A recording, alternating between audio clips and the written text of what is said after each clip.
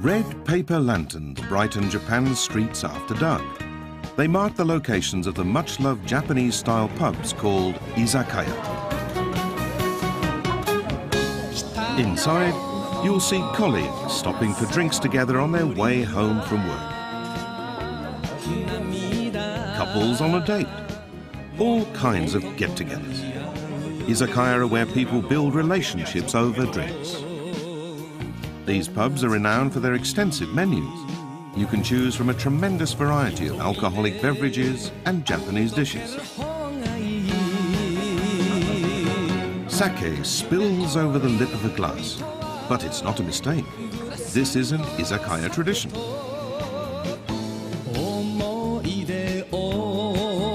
For centuries, Izakaya has served as places where people mingle across barriers of age and rank.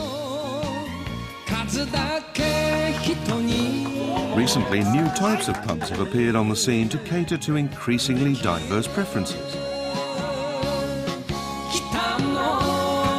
On this edition of Begin Japanology, we look at Japanese-style pubs, Izakaya. We'll explore the food, drink and camaraderie that give them such widespread appeal.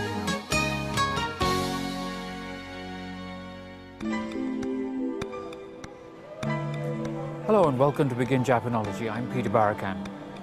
Our theme for today is Izakaya, which I shall translate for the purposes of this show as pubs, although as you'll realize they're a little different from what we call pubs in England.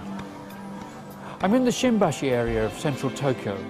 It's a commercial area where hordes of Japan's corporate warriors come to unwind after an exacting day at work. As you'll see from the looks of this little alley here, just about every building is a drinking establishment. It's said that there are over 150,000 izakaya all over Japan. Why so many? And what are they exactly? To find out, I'm going to go on my own little pub crawl this evening. While I get started, let's get an overview. As night falls in the city, Izakaya spring to life. These are drinking places for the masses, serving up seasonal food and alcohol at reasonable prices.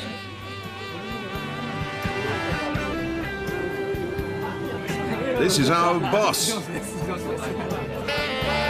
It's common in Japan for corporate workers to accompany their bosses, colleagues and top clients to an izakaya on the way home from work. Alcohol helps the conversation to flow. Izakaya are an important venue for cultivating relationships and connections.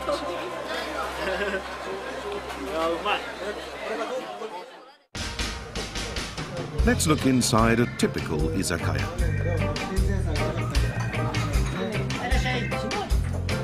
Izakaya come in all sizes, big and small. Many consist of a bar plus a handful of tables. Customers pack the busiest establishments. It's a place for men and women, young and old, to share good times.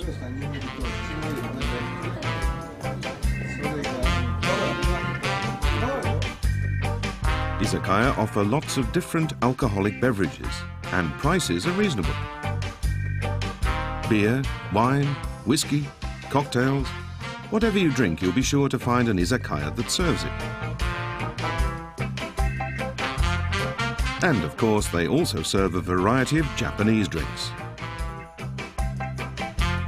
This is called chuhai, the Japanese distilled spirit shochu cut with soda water. In the early post-war years, the shochu available wasn't tasty. To make it more palatable, pubs cut it with soda water and flavoured it with lemon or lime. This created a light, refreshing drink.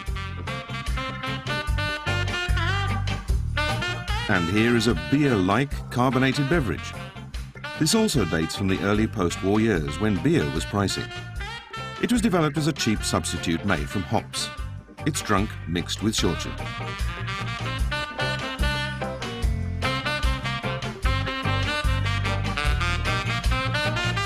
Sake is made by fermenting rice.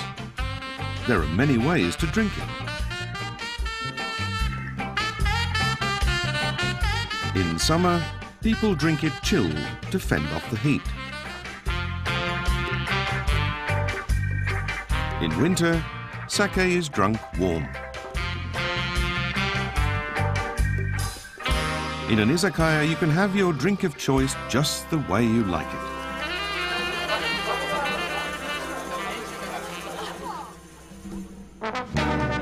The food menus are also extensive. Many izakaya offer dozens of choices.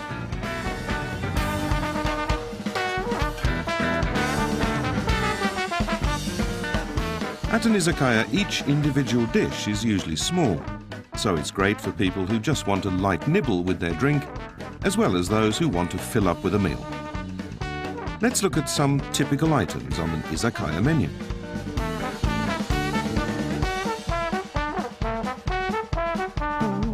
This is fermented squid.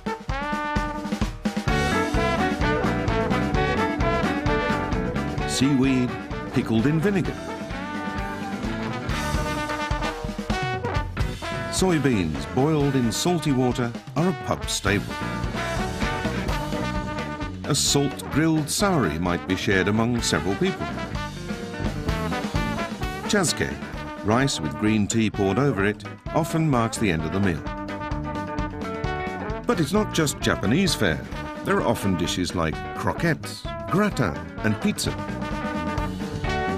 Even Chinese-style fried chicken. Japanese pub fare is eclectic. Some pubs have built a reputation on specific dishes.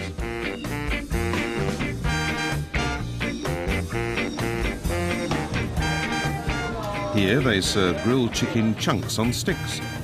Bite-sized pieces of meat are skewered and grilled with sauce or salt seasoning.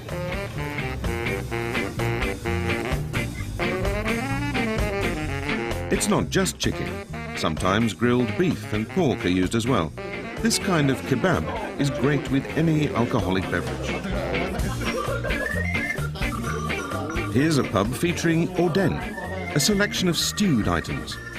Typical ingredients are cakes of processed fish, blocks of tofu and seasonal vegetables. The broth is based on seafood stock and soy sauce. This type of food is an izakaya favorite. This izakaya offers charcoal grilled seafood and vegetables. The ingredients are simple, and the honest-to-goodness regional flavors have many fans.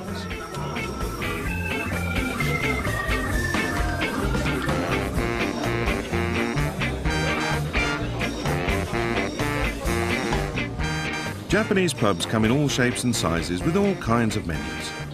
Izakaya are designed so that people can always find the kind of food they want and enjoy eating and drinking in a pleasant, cozy atmosphere.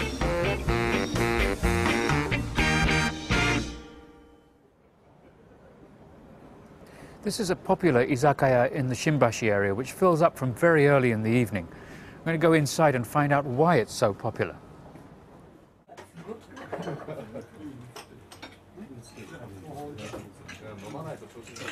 This establishment has a very extensive menu. Have a look up here. And you'll notice that there are no prices here on the menu, and there's a good reason for that, which is that everything is the same price. Every item on the menu is 300 yen. They've put out some of the more popular items on the menu here on the counter for us. How many items do you have on the menu altogether? We always have between 50 and 60. And how long does the preparation take? 5 or 6 hours. Because they're all homemade. And why did you make everything the same price?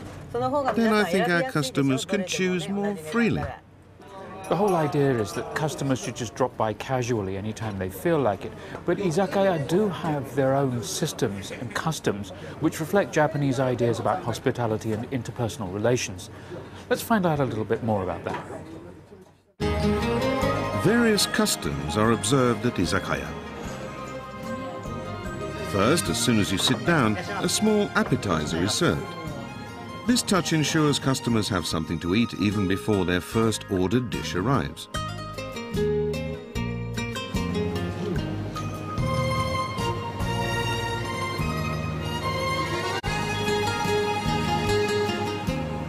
In this case, it's skipjack tuna. Usually served as sashimi, for this dish a fillet has been cubed and boiled with Japanese leeks.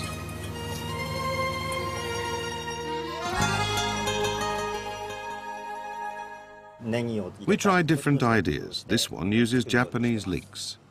It fills up the time before your order is served. So the flavour needs to be quite light. There are customs involving the drinks themselves too.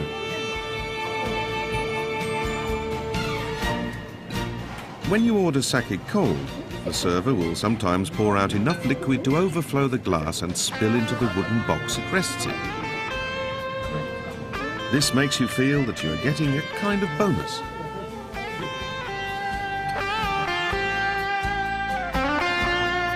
First, you drink a little out of the glass. Then you pour the contents of the box into the glass, refilling it with sake.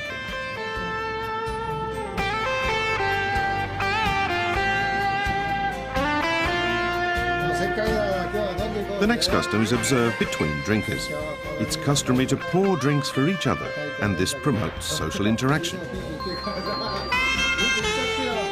Whether among a group of men or between a man and a woman, it's a wordless way to express respect or affection. Perhaps it has something to do with the Japanese tendency not to verbalize feelings.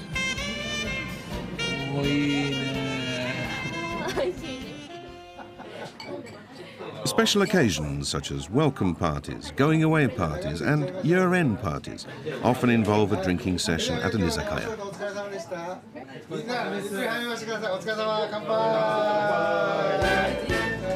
These are occasions when everyone drinks together on an equal footing.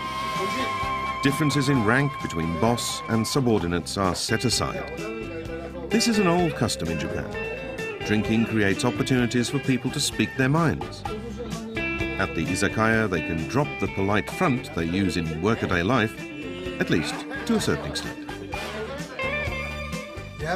It's great how everyone loosens up and pours out their hearts. It's a special time we all share together, as equals. I love that. You don't have to worry about disturbing other people by talking too loud because the whole place is noisy. Customs also come into play when settling the bill. Groups of drinkers often split the tab. It's 2,000 yen each. When colleagues or friends go out to the pub, it's very common to split the tab evenly among all those in the party so that everyone pays the same. We all pay equally. It keeps everything even and fair. Now and then someone will drink too much or eat a lot, but that's just understood. Maybe someone who's not drinking much will eat more to even things out, and so on. This way just seems to make things fair for everybody. Izakaya have such customs to help make sure that everybody has a good time. They're rules founded on being considerate towards others. And that's why generations of Japanese people have treasured and maintained these customs.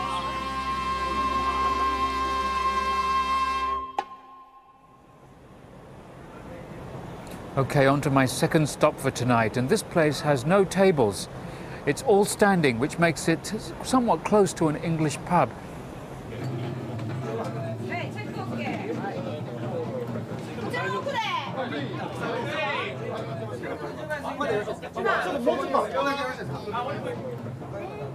These kind of stand-only bars have a really casual feel about them. You can walk in here off the street just by yourself and feel totally at home. Have something to drink, have something to eat, just stand by yourself, or you can strike up a conversation with the person next to you. It's all very free and easy.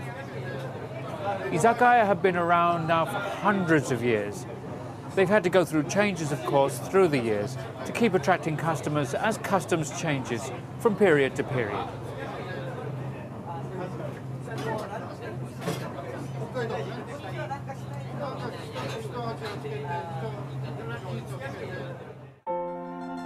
It's believed that izakaya first appeared in Japan at the end of the 16th century, in the city of Edo, as Tokyo was called back then. Labourers came from all across Japan to construct a castle for the shogun in Edo. To To slake their thirst, sake merchants would set aside part of the shop to serve drinks. These pictures show what izakaya looked like in the mid-18th century. In those days, a 1.8-litre bottle of sake cost about half a day's wages. Even so, many people gathered at these pubs. Some drank standing up, others sat on benches.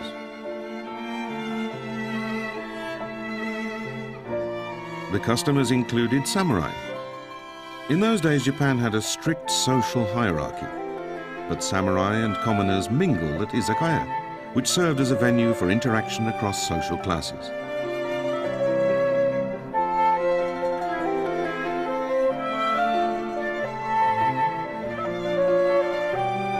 In the late 19th century, Japanese society rapidly westernized, and Western drinks became popular. Beer halls and grilled chicken bars made their appearance as pubs evolved into a variety of forms. More people than ever flocked to izakaya.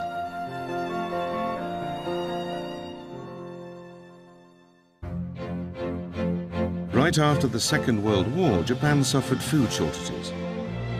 But even when people could barely survive, izakaya didn't vanish. As the nation rebuilt, little pubs popped up everywhere. People gathered at them and encouraged each other to stick it out, with everyone hoping for a better tomorrow. Izakaya were also important centers of information exchange.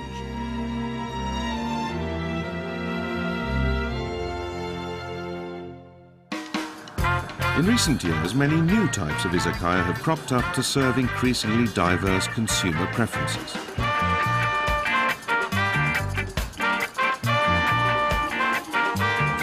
This izakaya is located right on the platform at Nagoya Station in central Japan. Office workers can enjoy eating and drinking as they wait for their train home. Quick and cheap, it's a great spot to catch up with friends.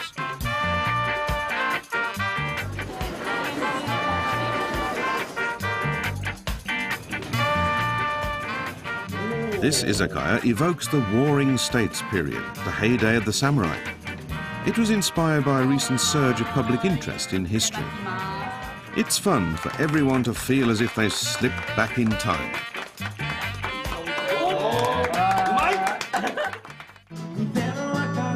This is a folk music pub targeting people approaching retirement age. Members of this generation get together to play the songs of their youth. It's all about connecting with memories of a bygone era and with other people who share them.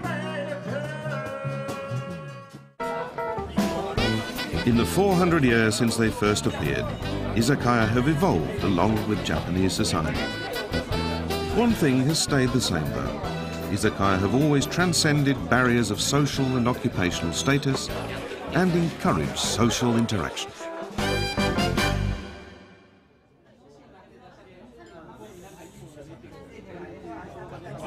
This style of izakaya is called robatayaki, and that means that the food is grilled over charcoal and then served to you here in front of the counter. Normally they would have the grill right inside here, but this place has converted their space into what sometimes becomes a performance space. Every week on Tuesdays and Saturdays they have a practitioner of rakugo, which is the Japanese traditional storytelling art. Come in here and perform right inside here in front of the customers as they eat and drink. And of course fans of rakugo come in their droves to share in the experience. Recently a kind of niche marketing is becoming common in the izakaya field, appealing to a certain age group or a group of people who have a particular preference.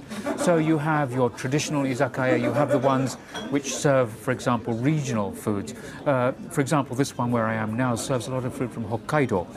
But however much variety there is, there are some constants. You drink, you eat, and you have fun and talk to your friends, basically. Okay, let's move on now and take a look at a story about a particular man, which might get you thinking about what the roots behind Facebook might be. The Shimbashi district of Tokyo. This bustling pub attracts a lot of office workers in the evening. its appeal is not limited to food and drink. These notebooks are another draw. Found it! It's here! There are around 800 notebooks here, each labelled with the name of a high school somewhere in Japan. Customers write in the notebook of the school they went to. Memories, recent happenings, anything they like. The notebooks serve as a medium of interaction between customers.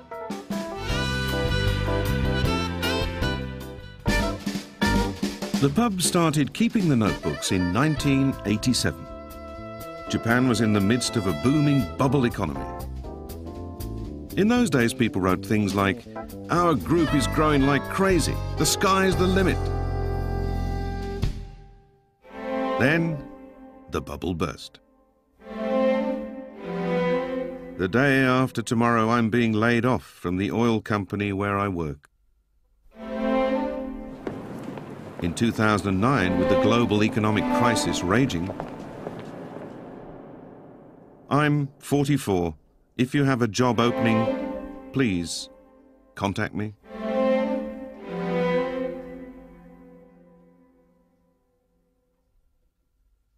The notebooks reveal how customers really felt as they lived through boom and bust times.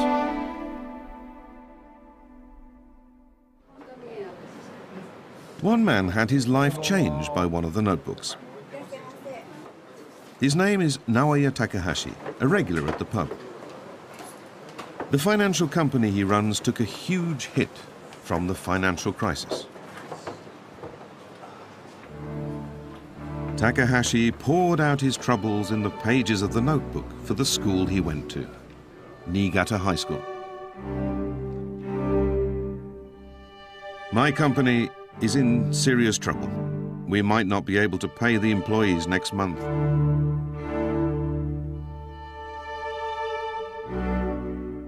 This might be my last visit to this pub."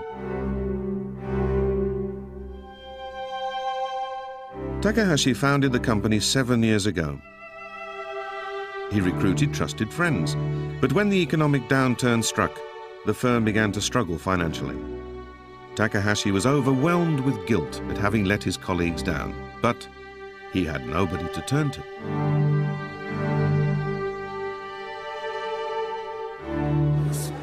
It seems strange, but when I have things that I can't talk to anybody about, you know, painful things, griping about it in the notebook helps me feel better. Several days later, Takahashi opened the notebook at the pub and saw that someone else had written in it. "My name is Junichi Kamei. I graduated from Niigata High School in 1970. I have worked for a number of Japanese and Western financial institutions over the years. Perhaps I can be of some assistance. Feel free to contact me."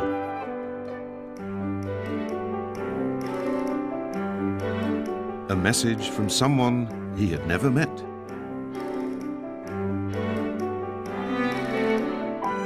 Takahashi decided to meet the writer of the message, Junichi Kamei.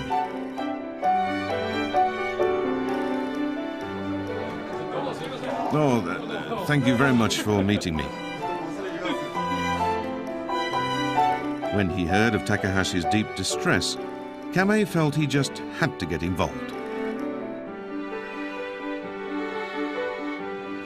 "So in your company everyone's pulling together then? That's good." Yes, but the worst case scenario is that we all go down with the ship. I've been involved in 2 or 3 companies that went bankrupt. Everyone has that kind of experience sometime, especially in finance. Any children? Still in middle school. So you need to hold out for another decade. Kamei offered thoughtful advice to Takahashi, even though they were meeting for the very first time.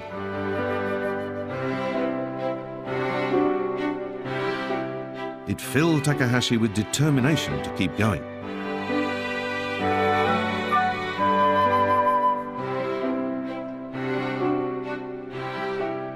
Later, with the help of another firm, Takahashi managed to found a new company and re-employ his colleagues.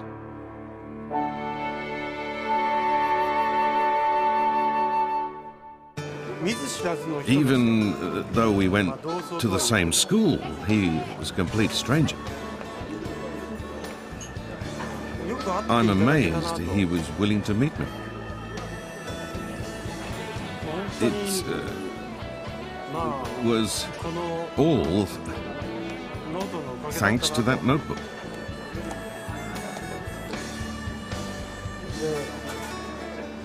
It made me feel that the world isn't such a bad place after all.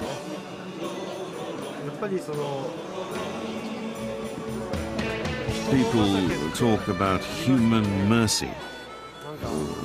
Well, I really felt that. Because izakaya are places where everyone can relax and be themselves, they are ideal for forging close connections with other people.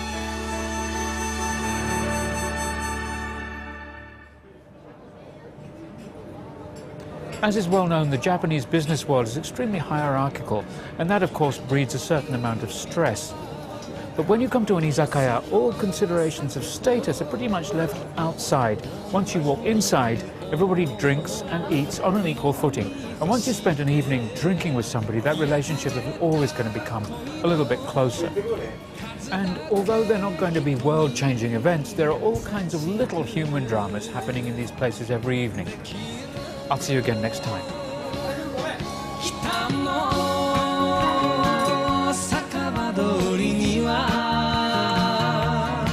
男を泣かせる歌がある